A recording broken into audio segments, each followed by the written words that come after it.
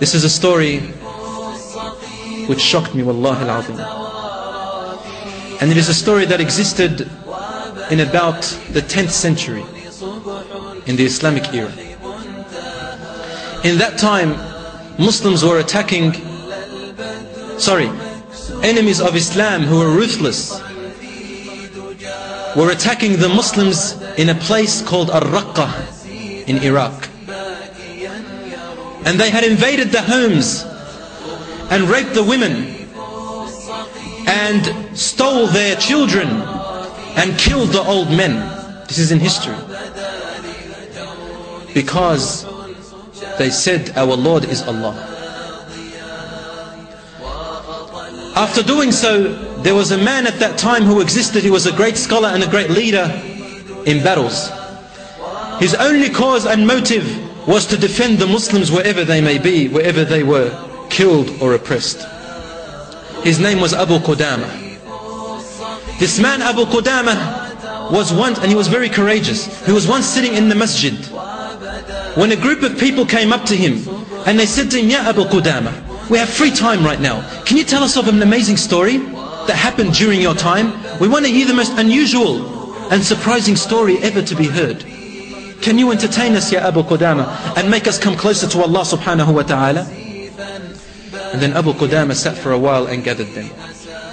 When everyone was silent, like you are right now, he said to them, I recall one of the most shocking stories that ever happened. Until today I don't know how to explain it. He said, one time I went to that place Al-Raqqa in Iraq, and I stood up in the mosques and I went out to the city where there were young Muslims to recruit soldiers who are ready to defend the borders of Al-Raqqa, to stand guard over there. And if the enemy attacks, to be strong enough to defend the women and the children. As Allah says in the Quran, what is wrong with you, O believers, that you do not go and fight in the cause of Allah when the weak and feeble people are calling out, Oh Allah, send people to save us. We are responsible for the weak ones, whoever and wherever they may be. And so he began to recruit people. Only a few gathered with him, and so he began to ask for some wealth and money. After the day had ended, he rented a small apartment, a little place to stay in. He said, I went into this place and I stayed there. And then just after Isha, when I was praying my night prayer, I was about to pray my witr, when all of a sudden, in the middle of the night, everything is quiet. You can hear the crickets outside. When my door began to knock, I said, Subhanallah, nobody knows me here. I've just arrived yesterday, and already my door is knocking? And someone's knocking at my door? He said, so I slowly went and opened the door. And in front of me there stood a woman. I could not see her face because she had covered all of her body, everything. And while she was covering her hand, she reached out her hand, and before she opened it, she asked, are you the man who was calling out for recruitment today? Were you the man who was gathering wealth in order to go and guard our borders and protect us? He said, yes. You were the one who was calling to jihad? He said, yes, I am the one. So she said, please open your arm, your hand. And he opened his hand, and she dropped a piece of cloth which was wrapped up into his hand. And he said, take this, it is an amana. It is a trust. And she ran off. That's all she said. I wanted to ask her many other questions, but she had no reply. So I went inside and I opened that cloth, and I found a piece of paper with something written on it, and a thick lock of hair. I read the paper, and the paper said, today you are calling out for recruitments to fight with you and protect the weak people.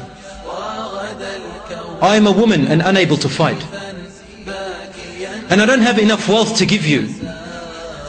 So my heart was struck with shock and sorrow when I did not find anything to give you.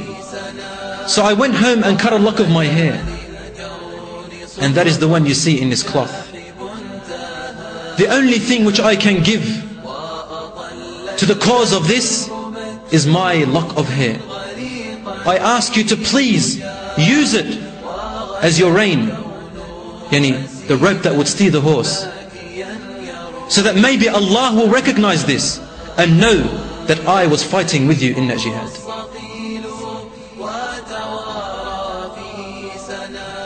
Even though taking a lock of the hair of a mu'min woman, giving it to a man, is not allowed in Islam, but her jihad spirit reached that stage. She couldn't stop herself.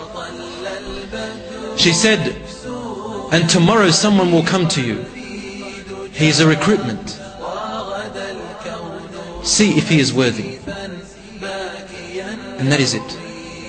He said, Subhanallah, what kind of a woman is this? He said, so I took the lock of hair and I did put it onto my reins. And the next morning I gathered the troops and we went out into the battlefield.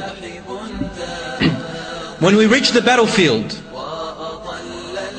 yani the borders, we noticed that a group of army after a day began to make their way towards us. And so I got the army ready and I told them to stand guard. As we were about to move forward, I heard a voice from a far distance calling out, Ya Ammi Aba Qudama, Ya Ammi Aba Qudama, intadhirni, wait for me, my uncle. He looked back and he found a fierce warrior on his horse galloping fiercely towards him. And he had his face covered like this. As soon as this man approached him, Abu Qudama looked at him and said, how can I help you? He said, wait for me. Alhamdulillah, Alhamdulillah, who has written for me to meet you and unite with you. He said, calm down and take a bit of breath. He said, you don't understand. I made a dua all my life to have this opportunity, and I thought that you were going to beat me. Allah subhanahu wa ta'ala decreed that I was going to unite with you. Alhamdulillah, Alhamdulillah. He said, ask me, what do you want? He said, I want to fight with you. I want to have part in this. And then Abu Qudama said to him, show me your face, I want to know who you are. And then he reluctantly took the cloth off his face. And Abu Qudama said, and I looked at his face, and before me was the most beautiful face that I'd ever laid eyes on. The face of a young man, about 17 or 18 years of age. His face was like the full moon in its brightness. And I noticed that he was young. And I said, son, what experience do you have? How can you come and fight with us? No, you are not allowed to come and fight with us. You are too young. Return back. And he said, but my mother came to you last night. He said, your mother? He said, yes, my mother. He said, who is your mother? And he said, she's the one that gave you a lock of her hair. And she told you to look after me. He said, is that your mother? He said, na'am. He said, you should go back and look after her, son. Don't come here and fight. And he started to hold on to him, the young boy. And he said to him, no, Abu Qudama, no, my father fought in jihad and I want to fight too. I want to defend. Please accept me. I have great experience. I have fought many battles and I'm an experienced horse rider. I'm a really good, experienced person. Wallahi, you will find me that I'm able to help you a lot. When he insisted on him, and he insisted on him, Abu Qudama looked at him and said to him, okay, if you are insisting on traveling along with us, then you have to stand in the last line. And your work is to prepare food for the soldiers. He said, fair enough, I'll do that.